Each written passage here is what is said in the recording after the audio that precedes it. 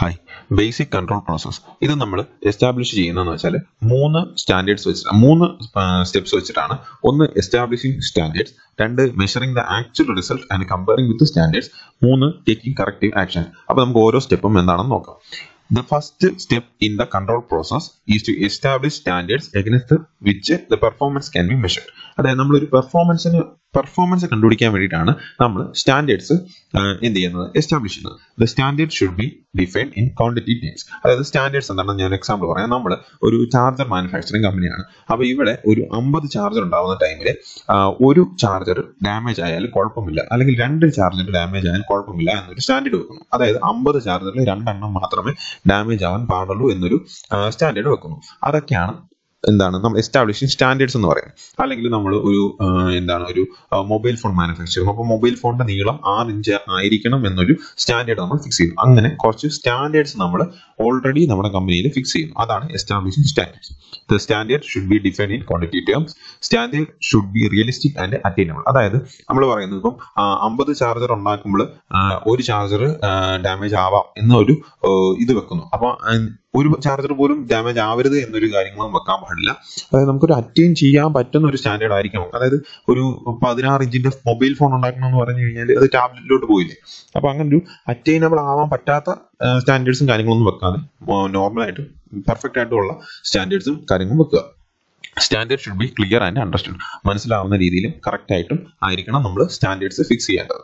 Standard should be flexible in order to adapt changing condition. അതായത് condition അനുസരിച്ച് നമുക്ക് standards മാറ്റാൻ പറ്റണം.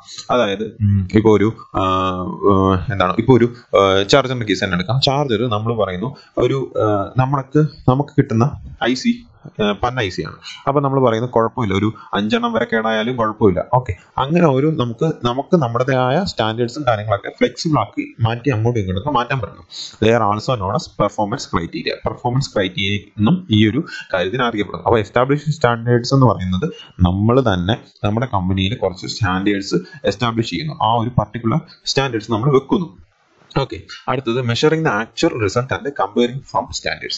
The second step in control process is to measure the performance and compare with the predetermined standards. അതായത് നമ്മൾ ഇപ്പോൾ already set ചെയ്ത് വെച്ചിരിക്കുന്നു 50 ചാർജറിനകത്ത് 2 ചാർജർ കേടാവുമെന്ന്, നമ്മൾ കേടായാലും കുഴപ്പമില്ല എന്ന് നമ്മളൊരു സ്റ്റാൻഡേർഡ് സെറ്റ് ചെയ്ത് വെച്ചിരിക്കുന്നു. പക്ഷേ ഇപ്പോഴത്തെ പ്രോബ്ലം എന്താണെന്ന് വെച്ചാൽ ഇപ്പം 5 എണ്ണം കേടാവുന്നുണ്ട്. ഓക്കെ, അപ്പോൾ ആ ഒരു കമ്പാരിസൺ നമ്മൾ നടത്തുക. It is done by personal observation, by reports, chart, സ്റ്റേറ്റ്മെന്റ്സിലും റിപ്പോർട്ടിലും ചാർട്ടിലും ഒക്കെ കൂടെ നമ്മൾ കമ്പയർ ചെയ്തിട്ടാണ് ഈ ഒരു ഒബ്സർവേഷൻ എത്തിച്ചേരുന്നത്. After measuring the actual performance it should be compared with the pre determined standards immediately. അതായത് നമ്മൾ ഇപ്പോൾ എത്ര എണ്ണം ഡാമേജ് ആവുമെന്ന് ചെക്ക് ചെയ്യുന്നു. അത് നമ്മുടെ ഓൾഡ്, അതായത് എസ്റ്റാബ്ലിഷ് ചെയ്തിരിക്കുന്ന സ്റ്റാൻഡേർഡുമായിട്ട് നമ്മൾ കമ്പയർ ചെയ്യുന്നു. Okay, while comparing the actual performance with the predetermined standards, the manager should identify the variation and as well as cause of variation. അതായത് നമ്മുടെ സ്റ്റാൻഡേർഡ് 2 ആണ്, ബട്ട് 5 എണ്ണം കേടാവുന്നുണ്ട്. അപ്പൊ അതിനുള്ള കോഴ്സും കാര്യങ്ങളൊക്കെ കണ്ടുപിടിക്കുക. ഓക്കെ, അതാണ് ഇവിടെ നടക്കുന്നത്. അതായത് നമ്മൾ ആദ്യം സ്റ്റാൻഡേർഡ്സ് ഫിക്സ് ചെയ്യുന്നു, രണ്ടാമത് അത് കമ്പയർ ചെയ്യുന്നു, എന്താണ് കോസ് എന്ന് കണ്ടുപിടിക്കുന്നു. ഓക്കെ, ഇനി ടേക്കിംഗ് കറക്റ്റീവ് ആക്ഷൻ. നമ്മൾ കണ്ടുപിടിച്ചതിനെ സോൾവ് ചെയ്യുന്നു. The corrective action must taken after comparing the actual performance with the pre determined standards and finding the problem find ചെയ്ത് എന്താണ് പ്രശ്നമെന്ന് നോക്കി എന്തൊക്കെ തീരുമാനങ്ങൾ എടുക്കാമെന്ന് നോക്കി നമ്മൾ അതിനുള്ള ആക്ഷൻസ് ആണ് ഇവിടെ എടുക്കുന്നത്. Manager may correct deviation by റീഡ്രോയിങ് there plans or by modifying there goals. അതായത് ഒന്നെങ്കിൽ നമ്മൾ പറയുക നമ്മുടെ ഗോൾസ് സെറ്റ് ചെയ്യുക, 3 ആക്കുക, 2 ആക്കുക. അല്ലെന്നുണ്ടെങ്കിൽ നമ്മൾ ഏത് IC ആണോ വരുന്നത് ആ ഒരു IC മാറ്റി വെക്കുക. ഓക്കെ, അങ്ങനെയുള്ള അല്ലെങ്കിൽ പ്ലാൻസ് മാറ്റുക. അപ്പം അങ്ങനെയുള്ള കാര്യങ്ങളൊക്കെ അതിനനുസരിച്ചിട്ടുള്ള മെഷേഴ്സ് എടുക്കുക. അതായത് reassignment, clarification of duties, additional staffing. Okay, അപ്പം ചിലപ്പോൾ നമ്മൾ സ്റ്റാഫിന് ട്രെയിനിങ് കാര്യങ്ങൾ കൊടുക്കാത്തതുകൊണ്ടായിരിക്കും. അപ്പോൾ അതിനനുസരിച്ചുള്ള ഒത്തിരി ആളുകൾ വേണമായിരിക്കും. അപ്പോൾ അതിനനുസരിച്ചുള്ള കറക്റ്റീവ് ആക്ഷൻസ് എടുക്കുക. ഓക്കെ, ഇതാണ് basic control process. Basic control process എന്ന് വെച്ചാൽ ആദ്യം ഒരു സ്റ്റാൻഡേർഡ് ഫിക്സ് ചെയ്യുന്നു, രണ്ടാമത് നമ്മുടെ ഇപ്പോഴത്തെ ആക്ച്വൽ പെർഫോമൻസുമായിട്ട് അത് ഇവാലുവേറ്റ് ചെയ്യുന്നു, 3 എവിടെയാണോ പ്രശ്നം അത് കറക്റ്റ് ചെയ്യുന്നു. ഇതാണ് ബേസിക് കൺട്രോൾ പ്രോസസ്. അപ്പൊ നമുക്ക് അതിന്റെ റിക്വയർമെന്റ് വേണം. അതായത് എന്തിനാണ് ഈ ഒരു എഫക്റ്റീവ് കൺട്രോൾ പ്രോസസ്, എന്താണ് റിക്വയർമെന്റ് ഓഫ് എഫക്റ്റീവ് കൺട്രോൾ? അതായത് effective control must disclose where the failure is occur. എവിടാണ് പ്രശ്നം ഉണ്ടായതെന്ന് നമ്മൾ ഈ ഒരു എഫക്റ്റീവ് കൺട്രോൾ വെച്ചിട്ട് കണ്ടുപിടിച്ചിട്ട് അത് ഡിസ്ക്ലോസ് ചെയ്യണം, അത് പുറത്തു വിടണം. എന്നാൽ മാത്രമേ നമുക്ക് അതിനനുസരിച്ചുള്ള കറക്റ്റീവ് മെഷേഴ്സ് ചെയ്യാൻ പറ്റത്തുള്ളൂ.